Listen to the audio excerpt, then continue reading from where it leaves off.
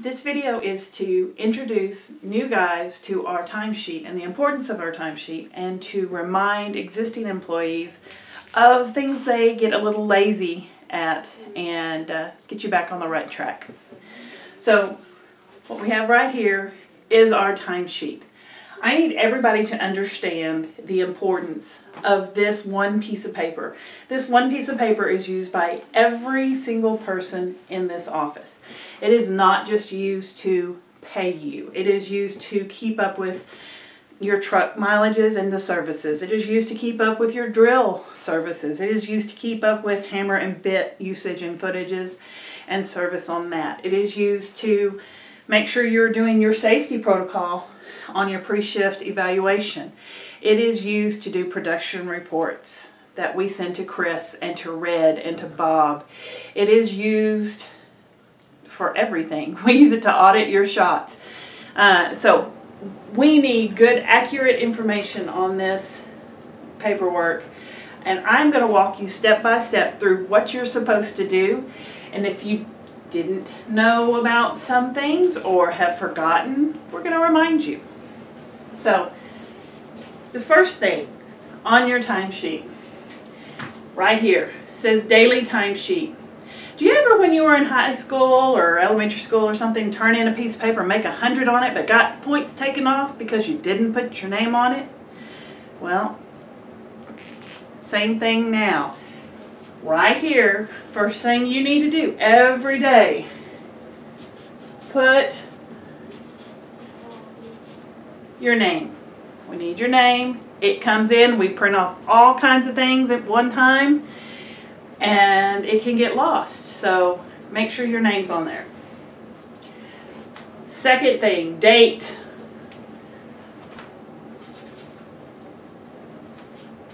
Today is 3/26/20, so I'm going to make sure that date is in there. Location, wherever you're at, I need to know the quarry name, if you know it, the customer name of the location you're at. Why do we need the customer name too? Because we do have some places that there are two different customers in the same town, or both use the same name. So for example, Midkiff. We have CSA Midkiff and Jones Brothers Midkiff. If you only put Midkiff, then we have to search down. You need to know where you're at so you can tell us. So I need you very specifically to put where you're at. For my purposes, I'm going to use Hanson Burnett.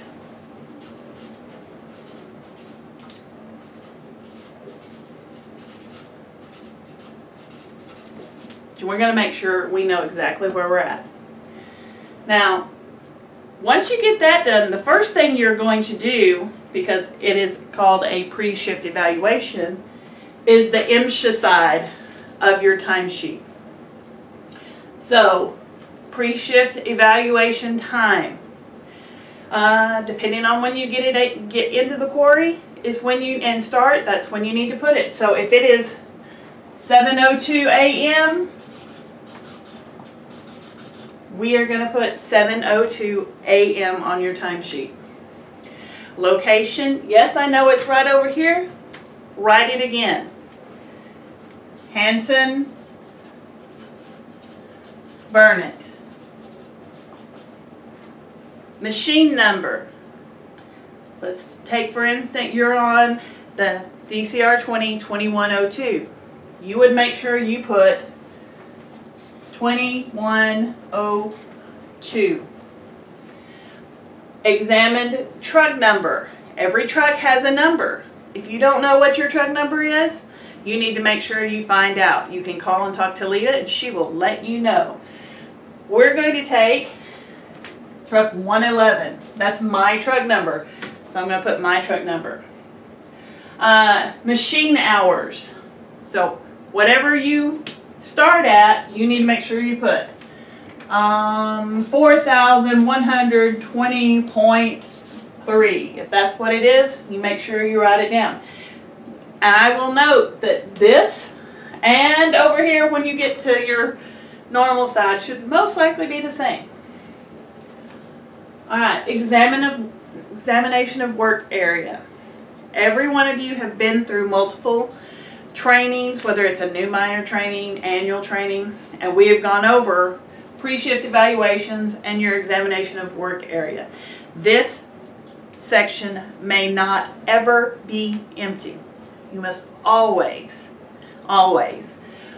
put something in this so that the MSHA inspectors, if they come and ask you for your pre-shift evaluation, can verify that you have looked at your work area before you start. You can put no hazards found, or you can write down whatever hazards you may see. It could be a crack.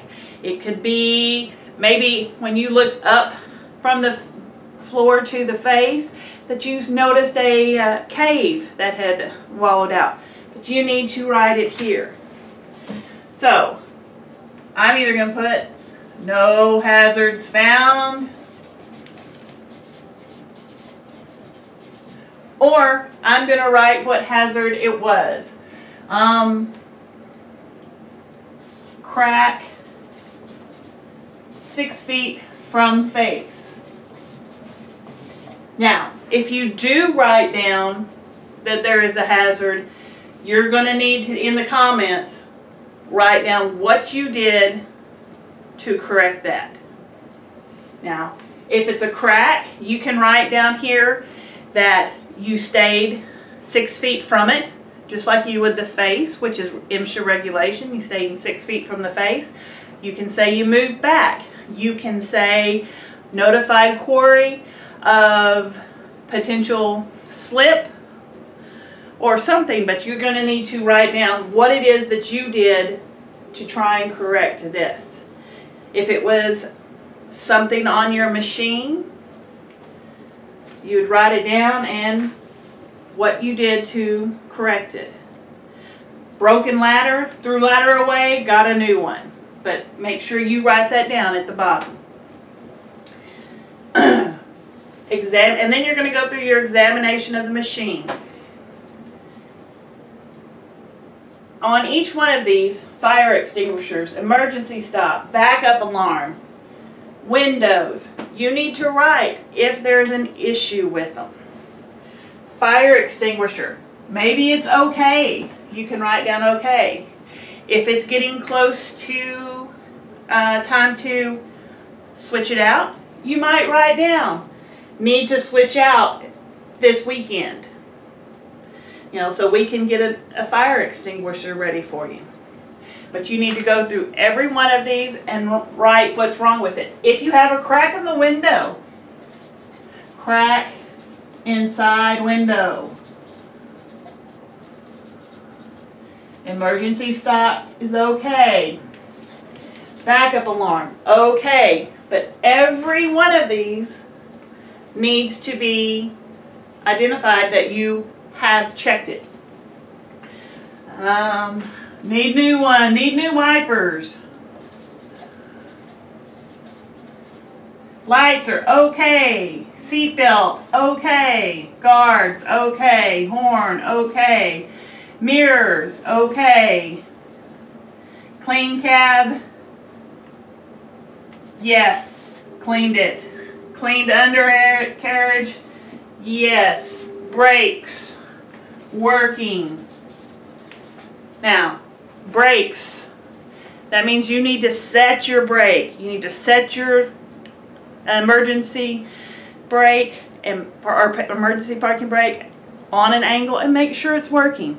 That needs to be done on a regular basis because you will get a fine if an MSHA inspector makes you put your truck on a grade and put the parking brake on and put it in neutral. If it does not work, we need to know, so you need to be checking it. Leaks, if there's any leaks or cracks, indicate it. No leaks. No cracks. Checking your lubricants. It's not just a matter of checking okay, okay, okay. Not just a matter of that. You need to write down if you have to add it. Your engine oil is okay, but I added 1 gallon. Now, it is important that if you put that you added something, you must put and let us know that you added a gallon or a quart, because if you only put a number, we don't know what you did. Again, we're watching this for any kind of maintenance issues. If we see that you added 45 gallons or 45 of compressor oil, I need to know if that's quarts or gallons, because that's going to make a big difference as to whether or not you have an issue with your drill or how bad of an issue. But quarts or gallons. Okay, okay, okay. If you cleaned your filters, which you should every day, mark that you cleaned them. Now, I want you to notice something. Every spot on here has some kind of an answer. If there is a spot, you need to answer it. It does not need to be left blank. Now, down here on the comments, again, if you found a hazard, down here you need to write what you did to correct it. So I have right here, crack 6 feet from face. So down here on the bottom, I'm going to write stayed 6 feet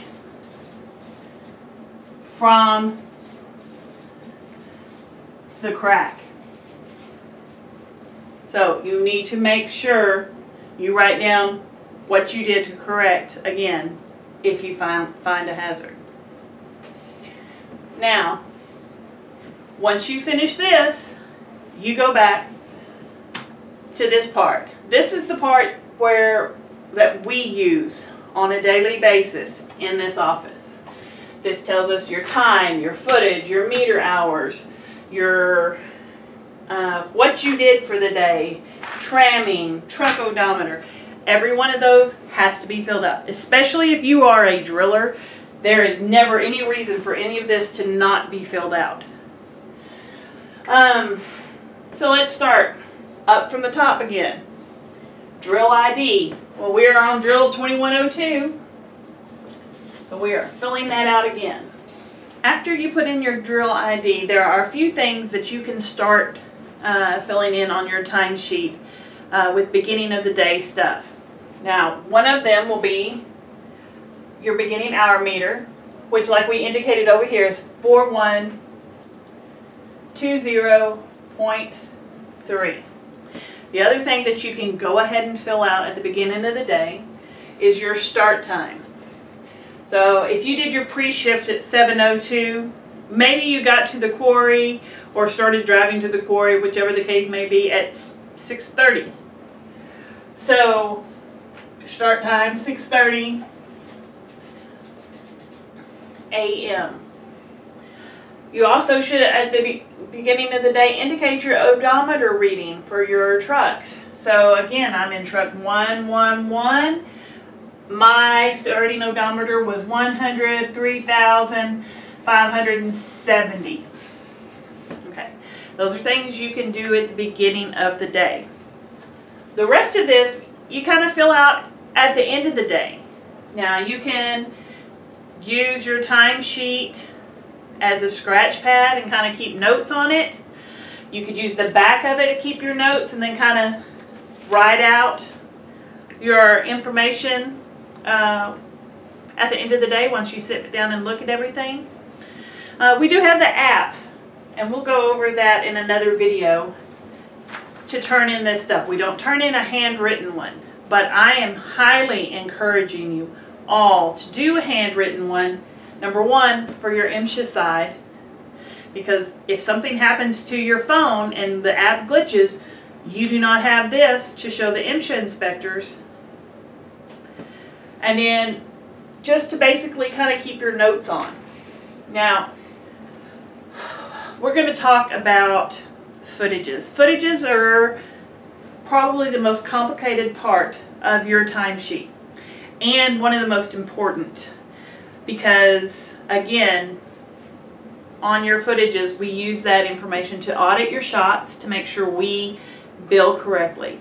We use those footages to give Chris what your production is, and Bob and Red. We use those footages to keep up with the usage on our hammers and bits. So it's something that you need to be extra vigilant in keeping accurate information on. So what we expect, what do we expect on your footages? Let's say you drilled 450 feet today. All right. Now maybe that's 10 holes at 45 feet. 10 holes, 45 feet deep. And that's great if that's all you drilled is one depth. But most of you do not drill just one depth. So one depth, number of holes, number of feet, 450. I did that all on hammer A, B, C.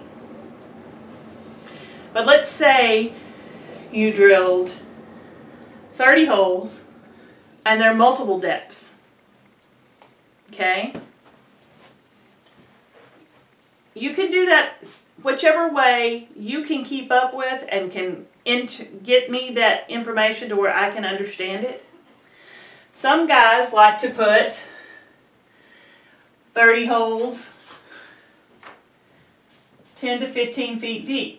Okay, we're going to put this in parentheses since this is an example.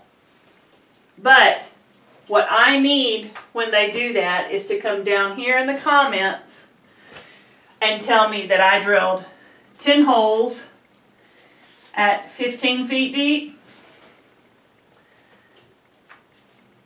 10 holes at 12 feet deep, 5 holes at 11 feet, 5 holes at 10 feet deep.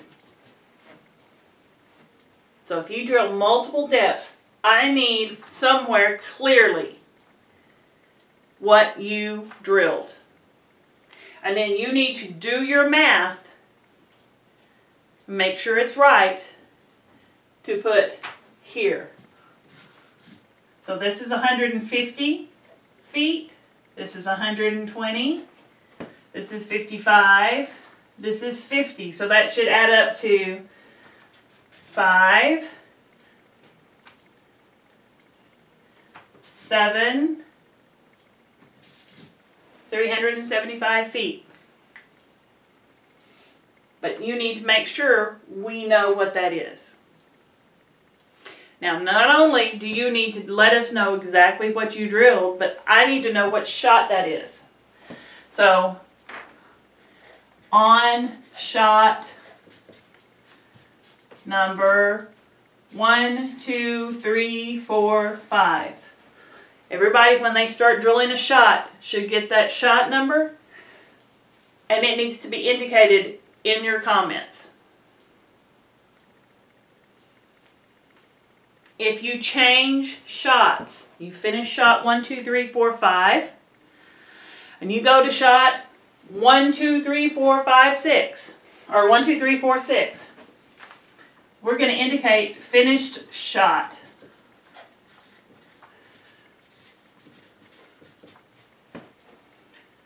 Started shot number 1, 2, 3, 4, 6. And then if you drilled on that, you're going to let me know that I drilled 3 at 60 feet, 10 at 75 feet. And then you're going to have another set of numbers up here.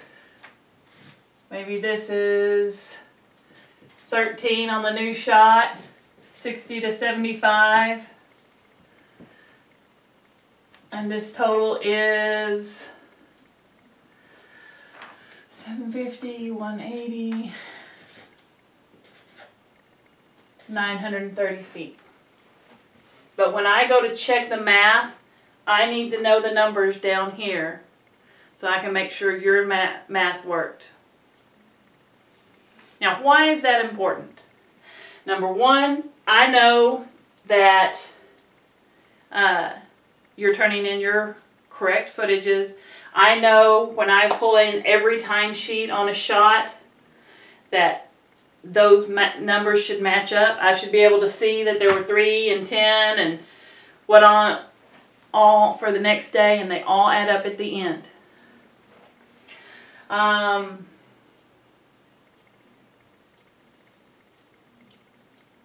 Other things that you can put down here, if you change hammers. I changed hammer to hammer EFG. Then maybe finish shot with hammer ABC. Started shot and used EFG. So not only do I need you to distinguish between shots, I need you to distinguish your footage between hammers.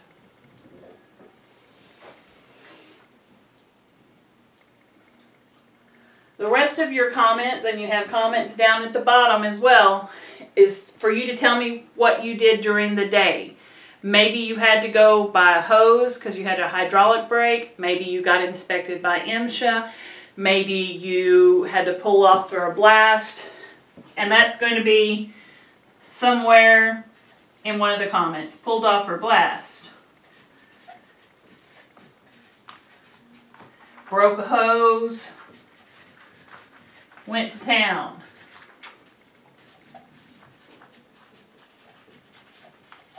But you're going to tell me that.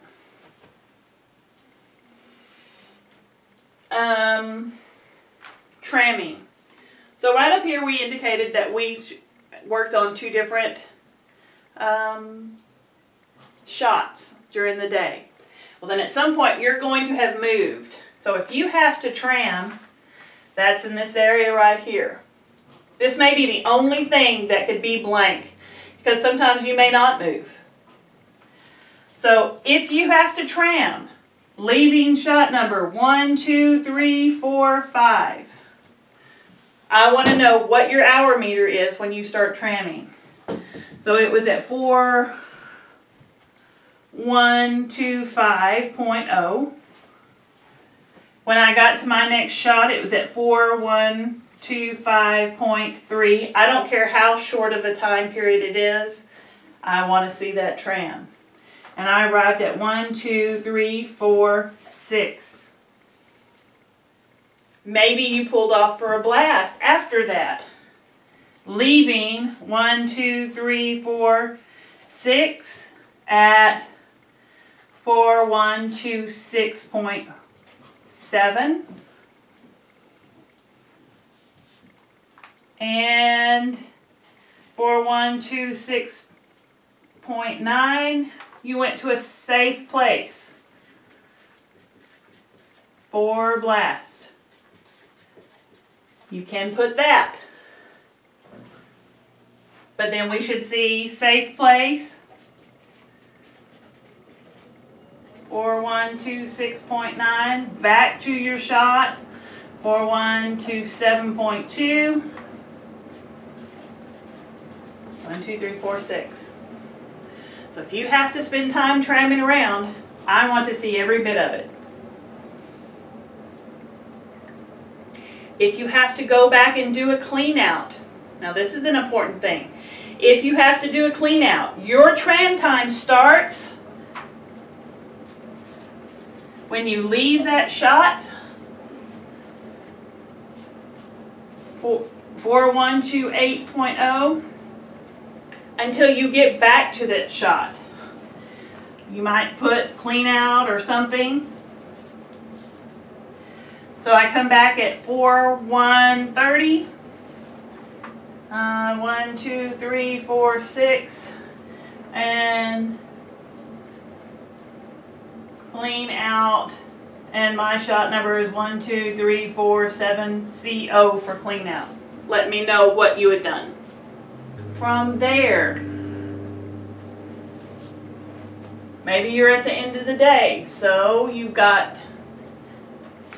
went back to that, maybe that's your end of your day. So my ending hour is 4130.0. Total your meter hours. This is 9.7 hours. What time did you end? I ended at 5 o'clock p.m. Did I take a lunch? If you did, write down how much. Maybe it was half an hour. Maybe it was an hour. Maybe it was no lunch. If you took no lunch, write no. Number of hours, this is 10 and a half hours, no.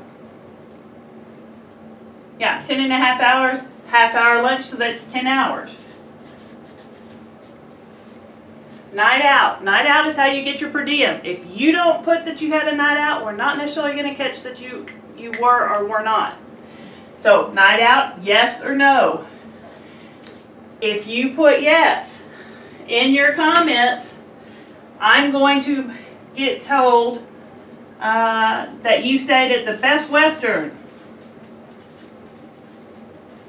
in Burnett. So we want to know where it is that you stayed. Everybody bunks up. So if you are staying with someone, you need to write it down. Or write, stayed alone. Stayed with Joe Blow. Stayed with the mechanic. But that needs to be in this information. And if you notice, the only thing I've left, I've got end of the day, I've got 103, 590 maybe. Put in your ending odometer for the day. Again, everything is filled out. Everything is very detailed about what you did for the day.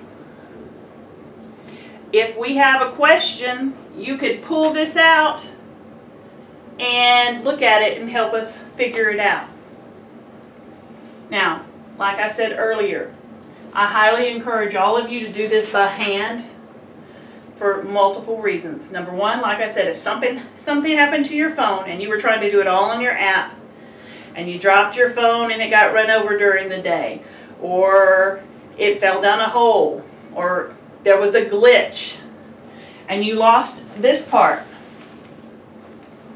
then you're going to have it in hard copy form to show an MSHA inspector.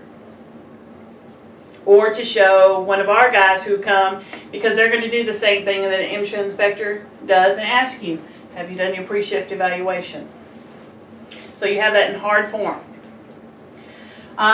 Number two, like I said, you can keep this so that if we have a question, we can call you and you can easily get to it. My suggestion is every one of you will keep a copy of your shot report. I would put all of your timesheets that go with each shot report together. That way when we have a question about that, you can pull all of that out together and look at it, because that's how we're going to look at it. Also, you can take, let's say you do finish the shot and you're auditing yourself. You have all of your timesheets to look back and make sure that, I say over the course of the day, the 3 days I was drilling on this shot, that I drilled 50 holes. Well, you can look back and see if those 3 days add up to what you're fixing to turn in. Just yesterday, I had a guy call me and said, hey, I was auditing my shot. I realized I had turned in on my daily timesheets 7 holes more than I needed to have, so I need to correct that. The good thing about that is we can go back and we can correct his production. We can go in and correct his footages on his hammers and bits. And he's doing that and we're not having to find that. Y'all have one person to deal with, one set of paperwork. We've got 40. So if y'all can find it before it gets to us, that's a good deal. You get a little gold star for the day. So that's how you fill out a timesheet. If you have any questions, if you don't understand some certain part of this, please give me a call. Text me a message and we will figure this out, whatever it is you do not understand. So